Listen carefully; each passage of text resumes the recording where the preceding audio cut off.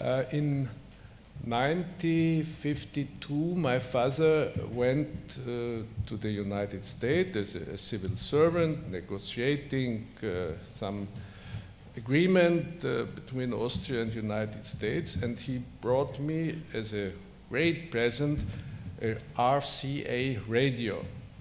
It was my first radio. And my favorite radio station was BDN, Blue Danube Network, serving the United States forces in Austria.